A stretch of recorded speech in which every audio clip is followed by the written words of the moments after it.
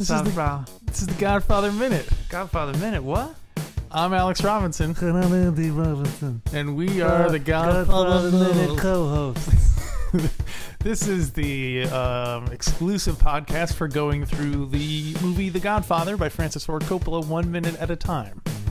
What minute are we on, Alex? We're up to minute 5. 5 minutes. So if you recall a few minutes ago, well, days ago, but minutes ago, I promised that I would work on my Italian. Uh-huh. So this will be the cinque minutes. Cinque. I think it's cinque. Cinco? Like Oh, I'm sorry, cinque. Cinque, that's 5. Cinque. I think it's uno, due. I think it's cinque. All right. Well, any of you who speak Italian, call in. Yeah. Call the hotline. Let us know how we're doing. We were discussing minute 5 of The Godfather. And it starts off with the Undertaker, Bonasera, whispering in the ear of the titular Godfather. Now, in the movie, you can't tell what he's saying. You're whispering, and it's really close to the camera. We still haven't seen the Godfather's face. Right. Does it say in the book? Because I have in the script, they have him, what he does say to them. No. Yeah, I don't think in the book they, at that point... It's a little different. Yeah, but the author does point out, this is really cool, I hadn't thought about this before, that Bonasera leans down and whispers into the Godfather, much like a parishioner whispers to a priest as a confession. Interesting. In the script, he says, "I want them dead." Really? Yeah, that's what it says in the script. So I'm guessing that's what he was mouthing, but they just erased it or whatever. I wonder why they did that. Why they didn't just have him? Why they didn't have him say, "I want them dead," and have it be audible? I guess it's implied, maybe. Yeah. Well, and there's a certain amount of drama effect. Yeah. If you just don't hear, holding back is sometimes a good thing. This is going to sound weird, but I think I just thought of it with that guy leaning in so close to the Godfather. I bet the Godfather smells pretty good. Really? What makes you think that? Well, first of all, he's wearing a tuxedo, and he seems like someone who's really into his personal grooming and stuff. So to me, it seems like he would smell like an Old Spice kind of, kind of. I could see that. Old man kind of perfume, cologne. A mature odor. Yeah. A mature, well dressed. It's his wedding. It's his daughter's wedding day, and so he's prepared. And then the camera reverses, and we finally see the iconic face of Marlon Brando is the Godfather. I was like, oh, I thought it was going to be Mickey Rooney. Speaking of the disappointing trombone, who would you be most disappointed to see in that role when that camera turned and you saw the face? Now, does it have to be period? No, like anyone. Anyone. Most disappointed. It's tough. Do you go for someone totally? Do you say like Jar Jar Binks and go totally no CGI? Oh, sorry. Human, real actor or actress. Do you go like this one? Do you go like Carrot Top? Well, the thing is, I feel like if you picked comedy, you just have to commit, and that wouldn't be the worst thing. You go, now it's going to be a comedy, and I'm going to have a good time with it. Yeah, that's what I mean by having someone so outrageously wrong. It really just changes the tone of it. Or is it just someone boring, like John Ritter? Or not that John Ritter is boring, but he wouldn't. He's not like it's not he's a not stretch. It's not as like I'm trying to think of another kind of middle of the road kind of actor that's. Like Bill Paxton. Yeah, or Bill Pullman. Big Pullman. Is that Bill Paxton? Is that a guy? Yeah. We lost him, unfortunately. Oh, okay. But, so, like, Bill Pullman. Yeah. That would be disappointing. But it would, I take it back. It had to be someone who could look the part, but was just a terrible actor. That would be the most disappointing. Because, I think if you picked someone funny, like Pauly Shore, because he is so funny, it would immediately turn. He's not funny, but it would be so outrageous. So you're saying movie someone like who's a terrible actor, because we don't know any of these like, people, or like because Frank they never made Stallone, movies. or somebody who's not like known as an actor. Yeah. Or like Sylvester Stallone would be pretty disappointing. didn't he play Apollo Creed? Apollo? Oh, I think that would be good. I think actually to have definitely Carl change Weathers. the feel of Carl Weathers. Oh, totally. Yeah. Well, anyone's gonna totally change the. He feel. starts talking smack to Bonasera. You're a fool. Oh, that's Mr. T. He's wearing a big Uncle Sam top hat. What about Mr. T? See, that's going more into the comedy end. That's of outrageous. things. Yeah. That is truly outrageous. You pick a little kid like Macaulay Culkin. That was the first shots. The Home Alone, his hands on his face. Suspended sentence. Oh. Or does he say, "What would you have me do?" And he whispers in his ear, "I want them dead." And then he puts his hands on his the side of his. It's ridiculous. Have you heard any of the other people? I mentioned Mickey Rooney. I know Mickey Rooney was one of the people who was seriously considered for the role of the Godfather. Wow. No. And I think maybe Ernest Borgnine. I'll look into it for future episodes. Wow. But it's hard to imagine anyone else in that role. Yeah. Now it is. Yeah. Yeah. Or going back to who would be the most outrageous. What if it were like Bonasera? Oh, yeah, so it's funny. Weird. I was going to say that it's like his twin brother. Oh, and one of he doesn't have a mustache. Yeah.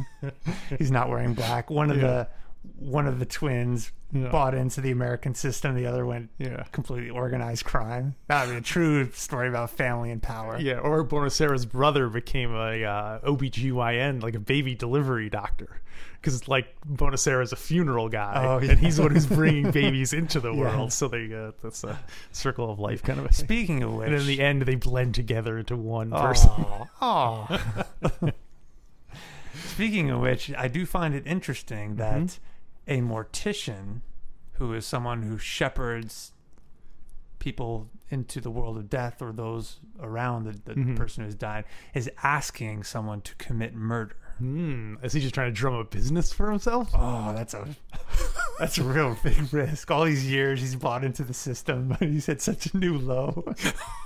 Yeah, because what you don't made up this whole story about his daughter because he just wants two extra bodies. Well, in one of the two guys, right? It's two guys. Two guys, yeah. Well, in one of the deleted scenes, which Coppola cut out, you see Bonasera at another crime family's wedding, and he's asking, like, Tatalia. He's asking the head of the Tatalia family to kill another guy. I mean, he's just desperate for business. They can't be on the same day, though. That would be a blunder in scheduling. Oh yeah. To have like two big mob weddings in the same day. That would probably be. It'd be disrespectful, I think, to the other families because they are invited. Well, that's the question. Is so say Tatalia had his wedding, his daughter's wedding all set up, and then Marlon Brando's like, "Oh, that'll be the perfect weekend to do it. Let's do it that weekend." Would the other guy have to back down? Oh boy! Or would that basically there are 5 families? They go to the mattresses over this. Or the mattresses, or would they have to have one of those conventions where they all get together? Like a wedding planning, like or one, where the families get together like and talk summit. business. Yeah, a summit. Yeah. A turf summit. Yeah. Oh, that'd be terrible. Can you imagine? After all, they're not communists. So, Marlon Brando. And obviously, we're big fans of the brand. That's what we call them, the brand. I just sorry to interrupt. There was something cool. I said that we call them the brand, and you went, "Oh, that's a great idea." The brand. Oh, Home Alone face. Macaulay Culkin. He can play the Godfather. Home Alone. He can play the guy. He can play one of the Godfathers in Godfather 4 that we are going to live serial. I think so. Well, we'll do all the voices. All right, fair enough. Maybe there's a place for Macaulay Culkin. No, it's just kid Macaulay Culkin because he's like 50 years old now. Well, and that's why he'll be a good crime boss. Oh no, I thought you wanted him as a kid Macaulay Culkin. Oh yeah, I don't think that'll work. But isn't he one of those kids that never really ages? He ages, but he always looks the same. Well, he's one of those child actors who aged and looks. He looked cuter as a kid than he does handsome as an adult. I don't want to say he's bad looking or anything like that because we're all just trying to get by in the world. But are there any child actors that look better as adults? There's some that still look good. And obviously, I think Jodie Foster is kind of the gold standard for a child actor who became successful as an adult. There's a handful of others. Are any of them that look better though? Like, wow, as a kid, you I'm were sure okay, that but now you're looking great. Probably not big stars, but probably like a kid who was in like, as an extra in something. Yeah. Something. That's true. Hadn't developed yet. Yeah.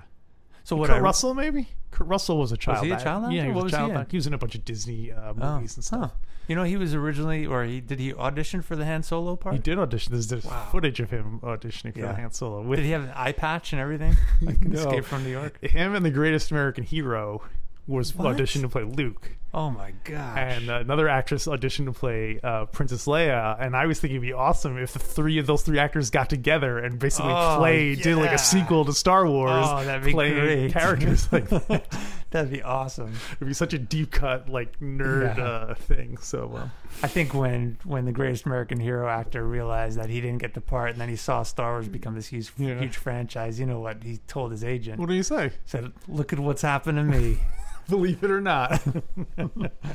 So I read yes. that, interestingly, on the day that Francis Ford Coppola, the director of The Godfathers, first even heard of The Godfather, he was looking through, I think it was the New York Times, and he saw a little ad for the book. It was out and it was hot. And on that very same day that he saw that, he received a call from who? Marlon Brando. Say it with me. Marlon Brando. Unrelated to The Godfather, because Francis Ford Coppola was in the works of making another movie, and he had sent the script, I think, to Marlon Brando, and Marlon Brando was calling him at that moment to tell him he was not going to accept the role in the picture. Yeah. Interesting. Yeah, that is interesting. And there's another crazy coincidence. On that same day, Coppola received a social call by two people, some Hollywood suits, unrelated to The Godfather. Or Marlon Brando. And they came over and they talked about some business-related stuff, but those guys, or at least one of them, would be involved in the making of The Godfather later. So on that same day, you had Coppola learn about this book, The Godfather, Brando, and then someone from Paramount, I think. Wow. Do you think anything like that has ever happened in your own life where you're like, oh my God, it? I mean, for all we know, this could be, it could be like, the day we started the Godfather podcast is the day. All these other things are happening. Like, oh boy, I don't know. It's hard to tell. I guess. I can't think of anything so far where I'm like the same day Anyway. Yeah. That's cool. Yeah. I'm sure we'll talk more about Coppola. And, very interesting. We got a lot of minutes to get through, so we. Can't. So Marlon Brando.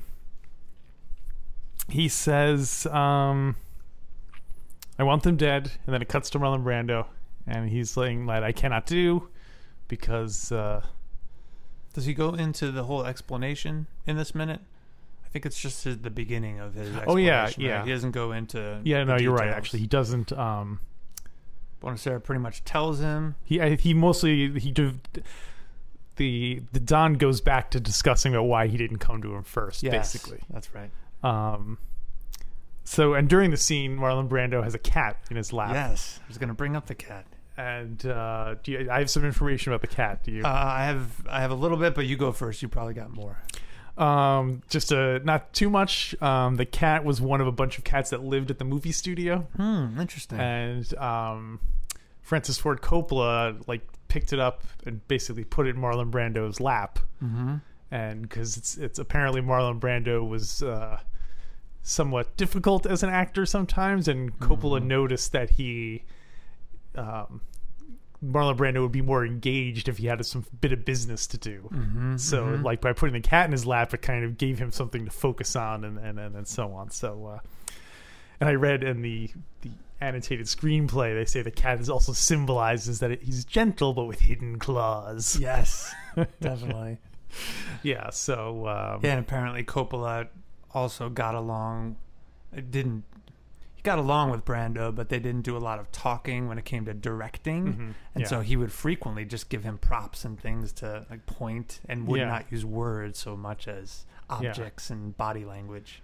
Well, I guess I'm sure you've heard that Marlon Brando never memorized any of his lines. Yeah. And he would have the actors holding cue cards and stuff, or like I think later on he had an earpiece. Oh, really? He had like feed him the lines. Yeah, where someone would off stage would be like, every time I'm out, they pull me back in, and he would repeat the line. But so speaking of which, the cat apparently the cat's purr was so loud. Marlon Brando was so good at petting this cat that its purr was so loud that much of the dialogue had to be dubbed in afterwards, because I guess the cat was like Marlon Brando. You do Marlon Brando, I'll be the cat, so people can. Well, why didn't you come to me really fast? I told you should come to me fast. I can't hear a thing. The cat's purrs is drowning out my earpiece. It's audio interference. Spinal Tap. You're 9-4. Did you have any other stuff about the cat? That was all the information I had. No, that was just about his directing him. Nope. Yeah. So the Don goes back to talking about why he didn't come to him first. Why didn't you come to me? Yeah. Well, what have I ever done? Mm-hmm. And he says, I can't remember the last time you invited me to your house for a cup of coffee. Mm-hmm. And you never come to me for advice. And I was like, he must be the only person who is like, oh, I wish more people were bothering me and pestering me to do favors for them. You're right. Well, it's a different time. Yeah, it's a very different time. Well, I guess if you're the Godfather, that's kind of your bread and butter. That's true. If people stop coming, you're like, oh, wait a minute, why is no one coming to me for advice? So, but he seems genuinely like hurt that he didn't come to him. Yeah. Well, it's interesting. I think there really is a difference in that generation. I know I worked my first job as a teacher. The people older than me working there, they really valued when people would come by and talk, and my old boss would always want us to come by and say hello in the morning. And well, I guess also, as a sign of respect, it makes the person feel like they're useful, and they're like, oh, see, I'm an important figure. People want my advice because I'm known as a smart person. So here's something. Well, I think Don Corleone also had heard that Bonasera's wife made the best coffee, so he really wanted to get over there to try some of that coffee. Yeah. And he even says, you never wanted my friendship. He's like, oh, we're gonna play cards together. Don Corleone, I'm running a mortician's business. I don't have time to go and hang around like you. Women and children, they can ask for friendship. Yeah. So here's something I realized listening to this, and when you do it a minute at a time, you just slow things down, you can kind of notice stuff. The Vito Corleone points out that his wife, Conchetta Corleone, is the godmother to the woman the girl who was attacked. So it makes me wonder, did Marlon Brando and his wife know about? Were they like, oh my God, did you hear that Darlene got attacked by a bunch of animals? I don't think there's any indication in the book that they knew about it ahead of time, but they must have found out. I mean, that's the kind of thing that travels fast, especially if there's a family connection. A godmother, that's what I mean. That's an almost religious relationship. Yeah, that's very important to the Italian people. Yeah. So, but it also makes me wonder, what did they? Assuming he did hear it, and it's his goddaughter-in-law, it seems like that alone would be enough to warrant intervention by the Don. Yeah, that he wouldn't have to wait for Bonasera to come to him. Yeah, that would alone be an insult and an important thing. Yeah. But clearly, they didn't really. It might be the kind of thing like where they're like, you are technically our cousin's godfather. Yes. But you're not really involved with their day-to-day lives or their religious training or anything like that. So it'd be kind of like that, where like if something happened to them, you'd be like, well, I guess I got to do something now because I'm their godfather. I got to hit the Bible, brush up. I literally have I mean, like, if one of them got attacked, you'd have to somehow get justice for them. Well, then I would definitely go to Don Corleone. So maybe now I should start asking him to coffee. Never too early to start fostering those relationships. No, boy. Although it's interesting, you should bring this up. I'm wondering if Puzo and Coppola purposely had this in the story because it's pointing out that to the Don, until he gets the respect from Bonasera, like that has to happen before anything else happens. Like, he won't intercede, even something as terrible as his wife's goddaughter being attacked. Right. Like, Bonasera hasn't shown respect yet, so I can't intercede. Like, that's how serious it is. So, but let's just say it was like one of Sonny's kids. Mm-hmm.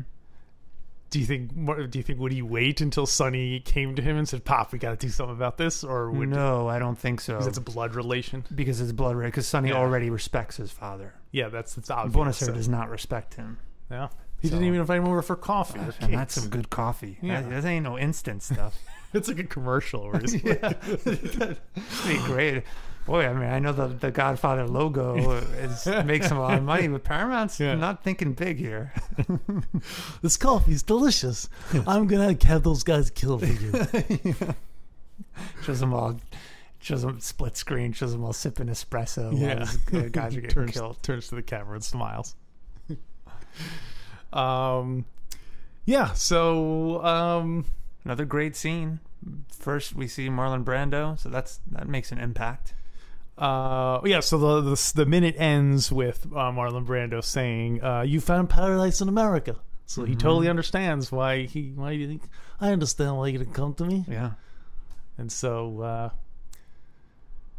I guess so that's we still don't know how the Don's going to react. And Yeah. there's this, is he required to because of the Sicilian law? It's his daughter's wedding day. How much can he say flat out no? Is he obligated to somewhat fulfill that request? Mm-hmm. I wonder how many what the rule is. I wonder how many things he had to do. Who had to do? Like, how long has Marlon Brando been in the office seeing people coming and asking him for favors? Well, in the book, there are, I think, 4 cases. There's Bonasera's. There's Nazarene, who we do see in a later scene. We'll talk about that. There's Johnny Fontaine. And boy, there is another one that's not in the movie. There's a character named something Coppola, no relation, completely coincidence. Mm-hmm. And he asks the Don for financial support to open a pizzeria. Ah. Yes, and he ends up giving him money. Oh, we do see Nazarene. Do we see that in the movie? It might be in one of the deleted scenes. Nazarene is the guy who's... Nazarene's the baker. Yeah, who had that Italian guy come over during the war. And we'll talk about that. Okay, there's definitely stuff there. No, this is a 4th guy, which I'm pretty sure is not in the movie. Interesting. Yes, for rule of thirds. That's the solid structure of... Well, we might as well point it out now because we're talking about it. When this Mr. Coppola asks him for money, the Don grants it. He doesn't have the cash on him in the moment, so he asks Tom Hagen right there on the spot to borrow money. Tom lends him cash, and then the Don gives that cash to this Mr. Coppola. And Puzo wrote that it was even more symbolic to Mr. Coppola that Don Corleone himself was taking on debt for the benefit of this friend of his who has come to show his respect. So it was even more than just a gesture. Yeah, but that's like showmanship, right? Oh yeah, absolutely. It's not like well, now I gotta get a second job to pay off this pizza debt. Well, I think Coppola. Tom Hagen's busting my balls. Well, I mean, Tom Hagen was like 10-point vig on there, so that's true. So Don Corleone has to end up working at the pizzeria to work on. Ironic. He's spinning dough to pay back the dough he lent him. It's all connected. It is all connected. So, but I'm surprised there's only 4 people. In the book, there may have been more. I mean, I'd be scared. Would you go and ask? Yeah, but these are all guys who work with him all the time and stuff. Yeah, but still, I mean, he's the head of the family. He's legendary. Also, you think it's just more out of fear and respect that people aren't abusing it, being like, "Hey, could you give me 20,000? Can you buy me a car or something like that?" Yeah, because then you are, in a sense, you owe him back. Yeah. And I imagine the daughter's wedding day stuff probably takes on like an added price. Mm. Oh, so you think you're even more indebted to the Godfather if you ask on that day rather than any other day? Yeah, because not only are you asking him for a favor, but you're taking him away from a special event. Oh, my daughter's good. I only got one daughter, and these people keep coming to me asking, I was going to kill him, kill her, give him money for pizza. Well, later on, he does express frustration because he says, "Now let me go finally enjoy my daughter's wedding day." So, if you had to write in other characters that were asking for things, what would you have put in?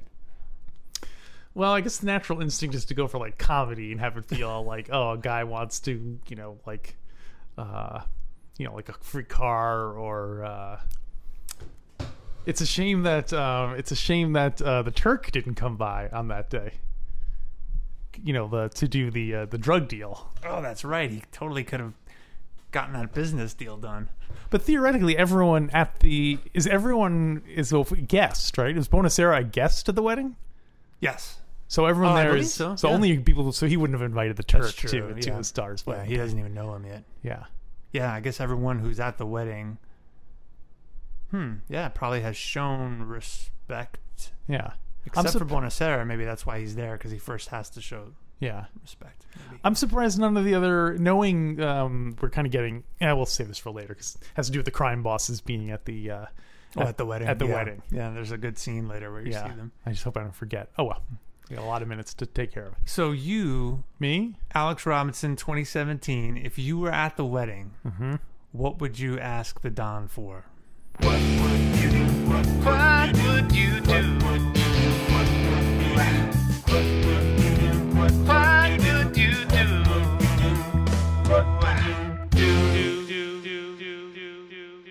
I would ask, if I were at the wedding, if I, Alex Robinson in 2017, were at the Don's wedding, I would ask for, Go ahead and ask me. You've already shown me the proper respect. I would ask to, I would say that I'm about to get kicked out of my apartment because I have a dog and the landlord is being a real jerk about it. So I would want him to intervene and make sure I'm not kicked out of my apartment. I think I've dealt with this before, maybe 20, 30 years before. Forget about it. Does your child like the dog? That's okay. So you want to stay in your apartment with the dog? Oh, no, you misunderstand me. I want to move up to a nicer apartment and have my old landlord killed. Oh, okay. Well, that's not justice. What do you mean? You're the Godfather. Your landlord hasn't killed you or a family member. He's killing me with these bills. Listen, you got to take it up with your super.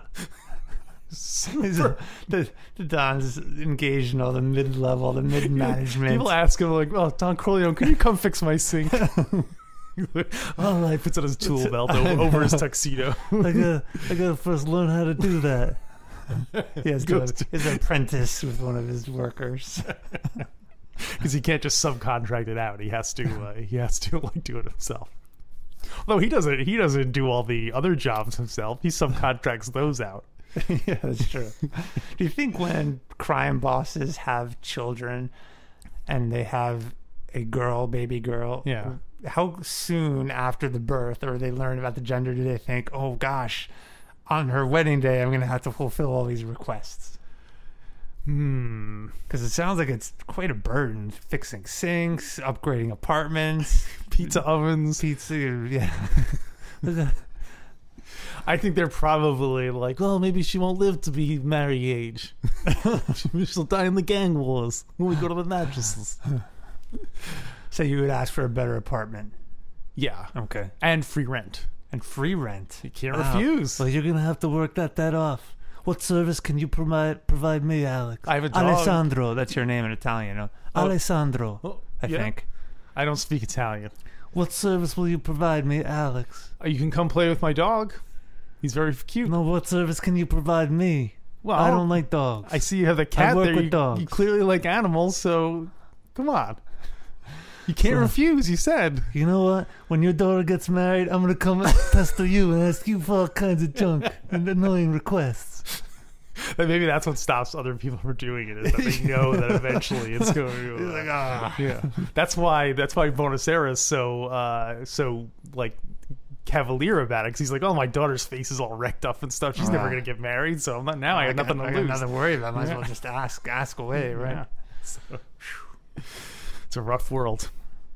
Yeah, so it ends with you saying you found paradise in America. Is that the very ending? That's the last line. I know there's more dialogue to come between them, which will be really interesting. There's a lot more stuff. So so this is where you start to see the sort of the intro of the two paths, because now we're formally introduced to the Godfather, and he went a different path than Bonasera. So this is the beginning of those crossroads from the viewer's point of view, seeing how one went one way and the other went another way. There But you were go. those paths really that different, Alex? Is that a rhetorical question? I don't know. I'm not sure. So what do you? I guess no. Yes, they are different. Yeah. In Morally, some ways, they're yeah. different. Mm-hmm. No, in many ways. Are they really? Yes. So what do you rate this particular minute? I will. Oh boy, you see the Don for the first time, although it's not a big. Yeah. It's not a dramatic moment, and like nothing was decided. You see the Don, and you see the Don holding the cat. No, which is probably the most iconic that is image in his tuxedo. That's. Yeah, that is an iconic. Do you think image. I think it definitely influences our opinion of him. The first time you see him, he's in a tuxedo. Yeah, yeah. Granting favors. Yeah. It's a position of power. This book, Coppola writes over and over, this story is about power. Because like when you see his normal day-to-day clothes, as you see later on in the movie, it's just kind of like a cardigan and you know, he's very not a casual dresser. He's business casual. You know, when he gets if you were to get shot, you'd want to dress comfortably too. Well, no, I mean even before when he's having the meeting with the Turk. Oh yeah, in his office. That's true. Presumably, if this had happened the next day, Bonasera would have been in the Genco olive oil office. Yeah, and he would seem less majestic. I always thought that Don Corleone would be in his tuxedo because of the iconic image. Yeah. So he's going to fix the sink, and he's. Well, it's funny how you always see whenever the Godfather is shown, they show him in a tuxedo, like he always went around in a tuxedo, like he's a stage magician or something. I'm gonna make your problems disappear. Well, I think Paramount, that's their second most lucrative is the tuxedo. Is the Don in the tuxedo image holding the cat. Have you ever seen the movie The Freshman? Yes, I saw it a long time ago, and what a great surprise it was. I've never seen it, so we will have to watch it. Yeah, maybe a freshman minute down the road, or at least a bonus episode for Godfather minute. Yeah. So I enjoyed it. Yeah. That was before I had gotten into The Godfather, and I probably even saw The Godfather all the way through. So I'm not sure it would be interesting watching it now. Yeah. We'll give it a shot. Anyway, I'm going to go ahead and give this one the full 5 stars. 5 stars. Just because it couldn't have gotten better. Couldn't have been better. Well, I mean, wow, it's up there with the tuxedo and the cat, and you have a little bit of the faith in America, some of the freshman stoner conversations about business versus the government, and it's the first time you see Brando. This is the first time you see Brando. Do you see? I guess it was the previous minute when he leaned in and whispered. Yeah. Or maybe there was a little bit of this minute, because I think that's an important moment too. Well, there you go. Yeah, it's the minute started with him whispering. I was going to go a strong 4, but I think you point out a lot of good attributes of this minute. Let's go 5, full 5. Yeah. How about your analysis? How about your rating of our analysis of the minute? I thought it was okay. I thought it was good. It was good. I had some information. I have a lot of notes here, which is always a good sign. The stuff about the cats and speculating about the goddaughter. I'm going to give this 4. I think we give it 4. On a scale of 15? Oh, a scale of 15, then 3. Then 3, okay. I agree. It was probably I think it was a 4. A 4? It was strong. Yeah. Wait, are we going with 15? Let's stick with 5. Well, I was just going to say I would just multiply my response then and make it 12. Go, yeah. So I just multiply it by 3. I go 12 and a half. 12 and a half. Like Price is Right, where if you go a little bit higher than the last guy, you're... Yeah, it's true. Well, all right then. That wraps up minute 5. That's minute... We have 5 minutes down. How many are there total? 130. I don't have my figures Okay, we're making in front progress. We've seen 2 characters. Mm-hmm. We're getting there. Do you want to plug your band? I do want to plug my band. I want to plug a few things. Okay. Alex and I made a movie several years ago. It's online. It's called Robot Killer. Go to robotkiller.com. Check it out. And I do play in a local cover band here in Portland, Oregon. We are called The Cliffhangers. Go to Facebook and search for The Cliffhangers. The Cliffhangers. We don't play outside of Oregon, though. So you wouldn't be. Not yet. We're working on it. You guys should totally work on the Godfather theme. A rocked out Godfather theme. Well, I've had a vision for many years, and I'm okay if someone steals this vision. I'd rather see it realized than not. I want to play a concert with just an awesome band and just only do TV theme songs. So an hour and a half, just a bunch of segues, straight through. On Segways. No. Transit segue, song into song into Oh, song. okay. Like a medley. Yeah, the whole segue thing that's another show. A medley, yes. Yeah, that's a gimmick. Yeah. But anyway, I would like to do that at some point. Would that be great? Would you come see? I totally would. What's off the top of your head? What TV theme song Look you at want to what's happened to me. I didn't get the role of Luke Skywalker. Suddenly, That's Cheers? No, that's Greatest American Hero. We'd probably do Cheers. We'd have to have a keyboard player. We would do Cheers, Greatest American Hero. We do instrumentals too, like Sanford and Son, Barney Miller. I'm a big fan of the 60s and 70s themes. Well, that was the golden age of the theme songs. Yeah, a lot of great Taxi is a great one. Not a big fan of Taxi's theme song. The show or the song? I've never really gotten into the show, but the song, that flute. Really? So, like, I don't know. There's something about it. Hokey? I'm not as big a fan of that first part, but after that... Oh, when it starts rocking out, yeah. And the electric piano comes in. Yeah. I think it's like the MASH theme song. There's something, like, down about, like... Yeah. That's like, that was sort of the 70s feel. Yeah. Most of the 70s themes were not upbeat, positive. Oh, that's not true stuff. at all. Really? The Love Boat. That's true. Oh, that wasn't cheesy or hokey. Oh, no, cheesy and hokey, but it wasn't a downer the way like a Taxi and... So the flute was a downer in Taxi. Totally. Did you like Taxi? It's funny I we're never talking got about. into it. I never did either, but I'm thinking I may have been too young. I think now I think I was too young, and now I think it's too old. Oh, interesting. Like when you were watching it, because I've stumbled across a couple of episodes and reruns, and it definitely has the rhythm of an old school laugh tracky sitcom. Yeah, you know. So I don't know if there's laugh track. I'm sure it was before a live studio audience, but it still has that same rhythm to it, which I'm not as much of a fan of. So, do you think if you shut off the laugh track, it would be better, like MASH? No, it's not necessarily the laughing. It's just more like it affects the pacing and the kind of like just kind of slows things down. Which is fitting because it's called Taxi. Those of you who has have ever gotten a cab in Manhattan know it's slow and seriously should have called that show Traffic. No, well, there was already a band called Traffic. Oh, yeah, they're across town. Those guys. Anyway, so what would you like to plug?